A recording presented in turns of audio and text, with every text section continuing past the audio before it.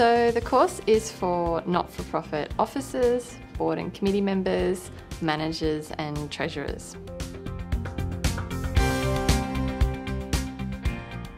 So in this course, you build a sound knowledge of officers and directors' duties, and you'll also develop insight into how to run effective boards to support the business objectives of the not-for-profit.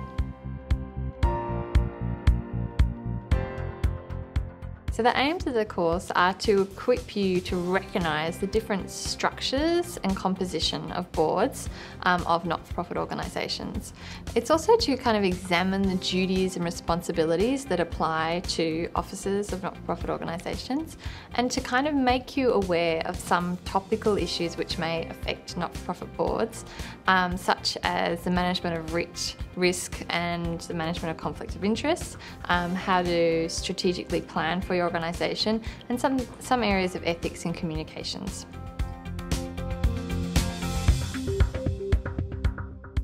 So the course is structured, there's a printable set of notes, you can also read them online, and there's some key summary points for each section to make it easier for you to navigate through.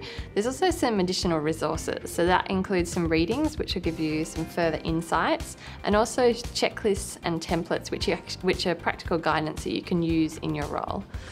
We recommend that you study the course from the top of the navigation bar on the left of the screen and work your way down through the content.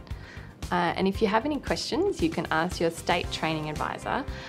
If you go onto our website, you can look at the short courses and certificate contacts tab, and you can find all your details there.